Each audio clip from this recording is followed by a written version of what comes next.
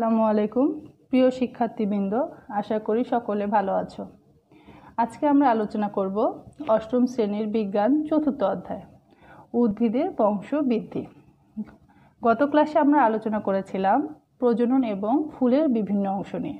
আজকে আলোচনা করব পরাগায়ন, নিষিক্তকরণ প্রক্রিয়া, ফলের উৎপত্তি এবং অঙ্কুরোদ্গম।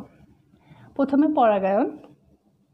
পরাগায়নের সংজ্ঞাতে আসতেছে ফুলের পরাগরেণু একই ফুলে অথবা একই জাতের অন্য ফুলের গর্ভমুণ্ডে স্থানান্তরিত হওয়াকে পরাগায়ন বলে।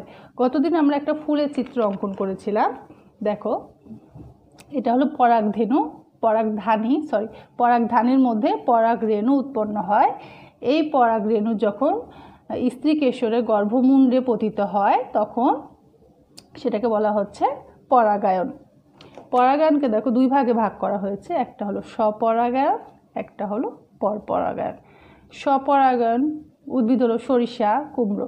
আমি দুটো চিত্র অঙ্কন করেছি, দুইটা দেখো একই জাতের দুইটা ফুল গাছ। যখন একই উদ্ভিদে দুইটি ফুলের মধ্যে পরাগায়ন ঘটছে তখন সেটা হলো স্বপরাগায়ন। আর দেখো দুটো একই জাতের ফুল, দুইটি উদ্ভিদের মধ্যে যখন পরাগায়ন ঘটতেছে তখন সেটা হলো পরপরাগায়ন। তো এটাও সরিষা গাছ, এটাও সরিষা গাছ, দুইটা সরিষা গাছের মধ্যে যখন পরাগায়ন ঘটে তখন সেটাকে আমরা বলি পরপরাগায়ন। একটি সরিষা গাছের দুইটি ফুলের মধ্যে যখন পরাগায়ন হয় তখন সেটাকে আমরা বলি স্বপরাগায়ন। আচ্ছা, এখন আসো আমাদের পরপরাগায়ন। পরপরাগায়নের জন্য উদ্ভিদের কতগুলো অভিযোজনের প্রয়োজন হয়। অভিযোজন হচ্ছে পরাগায়নের মাধ্যমগুলোর সাহায্য পেতে ফুলের গঠনের কিছু পরিবর্তন লক্ষ্য করা যায়, একে অভিযোজন বলে। শিমুল ও পেঁপে গাছের মধ্যে যে পরাগায়নটা ঘটে সেটাকে পরপরাগায়ন বলি। পরপরাগায়নে আসতেছে পতঙ্গ পরাগে ফুল। পতঙ্গ পরাগে অভিযোজন, এখানে ফুলগুলো হতে হবে বড়, রঙিন, মধুগ্রন্থিযুক্ত, পরাগরেণু এবং গর্ভমুণ্ড আঠালো, যেমন জবা আর ধুতুরা। এই ফুলগুলো রঙিন হয় এবং ফুলগুলো খুব আকর্ষণীয় হয়, যেমন কীটপতঙ্গ আকৃষ্ট হয়। মধুগ্রন্থি থাকার ফলে এরা ফুলের মধ্যে মধু খেতে আসে। এক ফুল থেকে অন্য ফুলে যাওয়ার সময় পরাগরেণুগুলো তাদের পাখায়, পায়ে, ডানা লেগে যায়। তখন এভাবে পতঙ্গ পরাগের মাধ্যমে এই অভিযোজন প্রক্রিয়াটি সম্পন্ন হয়। তারপরে হচ্ছে বায়ু পরাগে ফুল। ধান গাছের মধ্যে যে পরাগায়ন ঘটে বায়ু পরাগের মাধ্যমে। এখানে বর্ণ, গন্ধ, মধুগ্রন্থিহীন এগুলোর প্রয়োজন নেই। এখানে হচ্ছে পরাগরেণু অসংখ্য হতে হবে। এখানে হচ্ছে বায়ু পরাগেতে অসংখ্য পরাগরেণু নষ্ট হয়ে যায়, এজন্য পরাগরেণুর সংখ্যা অনেক বেশি হতে হবে। বায়ুর মাধ্যমে যেহেতু এক স্থান থেকে অন্য স্থানে উড়ে যায় সেখানে পরাগরেণু অনেক নষ্ট হয়। তারপরে আসে পানি পরাগী ফুল, পাতা শ্যাওলা। এখানে ফুলের ধরন হতে হবে ক্ষুদ্র, হালকা এবং অসংখ্য। যেহেতু পানিতে ভেসে ভেসে যাবে, ছোট এবং হালকা হতে হবে। এখানেও অনেকগুলো পরাগরেণু নষ্ট হয়ে যায়। প্রাণী পরাগী ফুল, কদম, শিমুল। এই ফুলগুলো হতে হবে বড়, গন্ধ থাকতেও পারে নাও থাকতে পারে, তবে ফুলগুলো অনেক আকর্ষণীয় হতে হবে। তারপর প্রাণী আকর্ষিত হবে। পতঙ্গ পরাগী ফুলেও এটাও এক প্রকার প্রাণী, তবে এটা পতঙ্গগুলো অনেক ছোট ছোট। আর প্রাণী বলা হয়েছে যেমন পাখি, কদম ফুলে পাখি এসে বসে যখন খাবার খায় তখন তার রেণুগুলো লেগে যাচ্ছে। শিমুল ফুলে পাখি এসে বসে, মানে এই প্রজাতির প্রাণীগুলো একটু বড় আর কি। ঠিক আছে, আচ্ছা এবার আসবে নিষিক্তকরণ প্রক্রিয়া। নিষিক্তকরণ কাকে বলে? একটি পুংগ্যামেট ও অন্য একটি স্ত্রী গ্যামেটের পরিপূর্ণ মিলনকে নিষিক্তকরণ বলা হচ্ছে। পুংগ্যামেট এবং একটি স্ত্রী গ্যামেটের পরিপূর্ণ মিলনকে নিষিক্তকরণ বলে। গত ক্লাসে আমরা ফুলের যে চিত্রটা এঁকেছিলাম ওখানের মধ্যে হলো স্ত্রী স্তাবক ছিল। দেখো, এটা হলো গর্ভমুণ্ড, এটাকে বলেছিলাম গর্ভদণ্ড, এবং এটা হলো গর্ভাশয়। এখানে হচ্ছে পরাগরেণু আসে রস শুষে স্ফীত হয়ে একটা পরাগ নালীর সৃষ্টি হচ্ছে। দেখো, এটা হলো পরাগ নালীর সৃষ্টি হয়। তারপর দেখো গর্ভাশয়ের মধ্যে এখানে দেখো মোট 8টি কোষ থাকবে। এই যে বড় যে কোষটা, সেই কোষটা হলো ডিম্বাণু। আর ছোট ছোট যে সাইডে দুটার কোষ, টোটাল 3টা কোষ এখানে, এই কোষগুলোকে বলা হয় সহকারী কোষ বা সাহায্যকারী কোষ। মিডিলে দেখো 2টা কোষ আছে, এই কোষ দুটোকে বলা হচ্ছে গৌণ নিউক্লিয়াস। এবং এখানে যে 3টা কোষ আছে এখানে, এই 3টা কোষকে বলা হচ্ছে প্রতিপাদ কোষ। আচ্ছা, তাহলে পরাগরেণু এখানে আসলো এবং একটা লম্বা নালীর সৃষ্টি হয়। লম্বা নালীর সৃষ্টি হওয়ার পরে পরাগরেণুগুলো এখানে আসে দুইটি পুংগ্যামেটের সৃষ্টি হচ্ছে। দেখো এই দুটো হলো পুংগ্যামেটের, দুটি পুংগ্যামেটের সৃষ্টি হয় এবং পুংগ্যামেট দুটি ফেটে গিয়ে একটা ডিম্বাণুর সাথে মিলিত হয়, নিষিক্তকরণ প্রক্রিয়াটি হয়, আর এবং বাকি পুংগ্যামেটটি এই গৌণ নিউক্লিয়াসের সাথে মিলিত হয়। এই যে ডিম্বাণুর সঙ্গে মিলিত হয়ে এখানে শস্য উৎপন্ন হয় এবং গর্ভাশয়ের মধ্যে যেটা মিলিত হচ্ছে সেখানে ফলের সৃষ্টি হয়। এভাবে নিষিক্তকরণ প্রক্রিয়াটি সম্পূর্ণ হয়। তোমাদের এখানে প্রশ্ন আসবে যে চিহ্নিত চিত্রসহ নিষিক্তকরণ প্রক্রিয়াটি বর্ণনা করো। তখন এই চিত্রটা তোমাদেরকে অবশ্যই দিতে হবে, চিহ্নিতকরণ করতে হবে এবং আমি যেভাবে বললাম ওইভাবে বর্ণনা লিখতে হবে। এবার হলো ফলের উৎপত্তি। ফল কাকে বলে? নিষিক্তকরণের পর গর্ভাশয়ে এককভাবে অথবা ফুলের অন্যান্য অংশ পরিপুষ্ট হয়ে যে অঙ্গ গঠন করে তাকে ফল বলে। এখানে দেখো গর্ভাশয় এককভাবে অথবা ফুলের অন্যান্য অংশ পরিপুষ্ট হয়ে যে অঙ্গ গঠন করে তাকে ফল বলে। ফলকে দুভাগে ভাগ করা যায়, প্রকৃত ফল, অপ্রকৃত ফল। সংজ্ঞার মধ্যেই বলেছি গর্ভাশয় এককভাবে আর ফুলের অন্যান্য অংশ। প্রকৃত ফল কাকে বলে? শুধু গর্ভাশয় ফলে পরিণত হয় তাকে প্রকৃত ফল বলে। আর অপ্রকৃত ফল গর্ভাশয় ছাড়া ফুলের অন্যান্য অংশ পুষ্ট হয়ে ফলে পরিণত হয় তাকে অপ্রকৃত ফল বলে। আচ্ছা, ফলকে আরও 3 ভাগে ভাগ করা হয়েছে। একটা হলো সরল ফল, গুচ্ছ ফল, যৌগিক ফল। সরল ফল একটি মাত্র গর্ভাশয় ফলে পরিণত হয় তখন তাকে সরল ফল বলে। যেমন আম।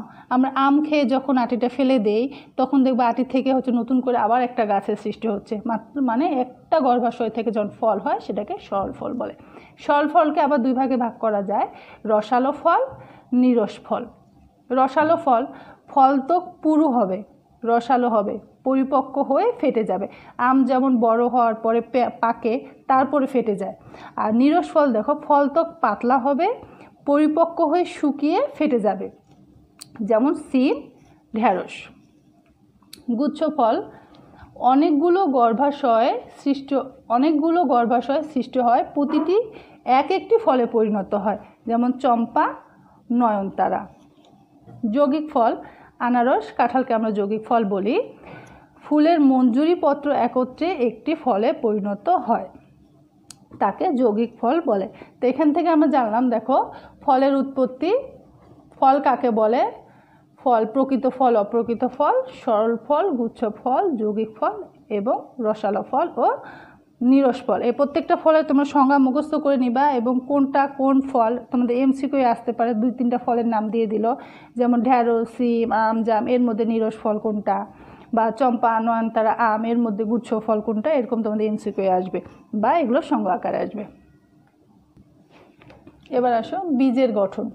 একটা বীজ, আমি একটা ছোলা বীজের চিত্র অঙ্কন করেছি। এটা হলো বীজ ত্বক, ডিম্বক, রন্ধ্র। দেখো ছোলা বীজে দেখবে এখানে একটা ছিদ্রের মতন আছে, এই ছিদ্রটাকে বলা হয় ডিম্বক রন্ধ্র। আর এই ছোলা বীজটাকে যদি আমরা 2-4 দিন পানির মধ্যে ভিজে রাখি তখন একটা মূলের মতন সৃষ্টি হয়, একে বলা হয় ভ্রূণ মূল। আশা করি সবার বাসায় ছোলা আছে, তোমরা 2-3 দিন ভিজিয়ে রাখে এই জিনিসটা তোমরা দেখতে পারবা। আচ্ছা, ছোলা বীজকে যদি আমরা একটু সামান্য চাপ দেই বা একটু প্রেশার করি তাহলে কি দেখো 2 ভাগে ভাগ হয়ে যাবে আর মিডিলে একটা সাদা একটা অংশের সৃষ্টি হবে। এটাকে বলা হচ্ছে, এই 2 অংশটাকে বলা হচ্ছে বীজ পত্র। আর দেখো যে সাদা অংশটা, নিচের যে অংশটা আছে এটাকে বলা হচ্ছে ভ্রূণ মূল, উপরে যে অংশটা আছে সেটাকে বলা হচ্ছে ভ্রূণকাণ্ড। ভ্রূণকাণ্ডের নিচের দিকে অংশটাকে বলা হয় অ্যাপিকোটাল, আর ভ্রূণ মূলের উপরের এই অংশটাকে বলা হচ্ছে হাইপোকোটাল। বীজত্বককে আবার 2 ভাগে, এটাকে বলা হয় বীজত্বক। বীজত্বককে 2 ভাগে ভাগ করা হয়, একটা হলো টেস্টা, একটা হলো টেগমেন, এই সম্পূর্ণ অংশটাকে। এবার হলো অঙ্কুরোদ্গম। একটি বীজ থেকে একটি শিশু উদ্ভিদ তৈরি হওয়ার প্রক্রিয়াকে অঙ্কুরোদ্গম বলে। অঙ্কুরোদ্গমকে 2 ভাগে ভাগ করা হয়েছে, মৃৎগত অঙ্কুরোদ্গম, মৃৎভেদী অঙ্কুরোদ্গম।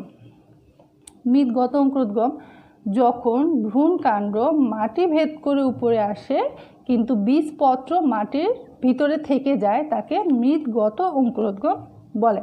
যেমন ছোলা ধান গাছের, এটা হচ্ছে ভ্রূণ কাণ্ডটা উপরে উঠে আসে কিন্তু বীজপত্রটা মাটির নিচে থেকে যাচ্ছে। মিতভেদী হলো শুধু বীজকাণ্ড নয়, ভ্রূণ মূল বীজপত্র সহ মাটি ভেদ করে উপরে উঠে আসে, তখন তাকে মিতভেদী অঙ্কুরোদ্গম বলে। কুমড়া, রেড়ি। দেখো তোমাদের জন্য আমি এখানে একটা চিত্র অঙ্কন করেছি। এই দেখো, এটা ছোলা বীজ, এটাকে বলা হচ্ছে মৃৎগত অঙ্কুরোদ্গম। দেখো ছোলা বীজটা মাটির নিচে থেকে যাচ্ছে এবং কাণ্ডটা উপরে উঠে এসেছে।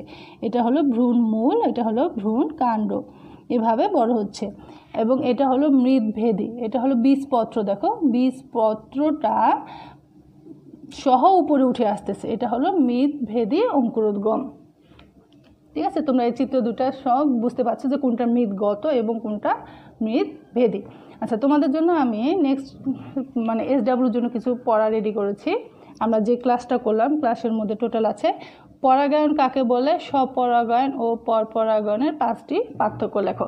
তোমাদের যদি অনুধাবনে আসে তাহলে 2টা পার্থক্য থাকবে, যদি গ নম্বর প্রশ্ন আসে সেক্ষেত্রে 5টা পার্থক্য থাকবে। পরাগায়নের বিভিন্ন অভিযোজনগুলো বর্ণনা করো। আমরা যে পতঙ্গ পরাগে, পানি পরাগে এই অভিযোজনগুলো পড়লাম, সেগুলো বর্ণনা করবা। চিত্রসহ নিষিক্তকরণ প্রক্রিয়াটি বর্ণনা করো। ফল কাকে বলে, বিভিন্ন প্রকার ফলের বর্ণনা দাও। ছোলা বীজের মৃৎগত অঙ্কুরোদ্গম, ছোলা বীজকে মৃৎগত অঙ্কুরোদ্গম বলা হয় কেন? তেঁতুল ও রেড়িতে কোন ধরনের অঙ্কুরোদ্গম ঘটে? এই টোটাল 6টা প্রশ্ন তোমাদের SW থাকলো, তুমি এগুলো মুখস্থ করে সুন্দর করে খাতা লিখবা। আজ এই পর্যন্তই, সবাইকে ধন্যবাদ। আসসালামু আলাইকুম।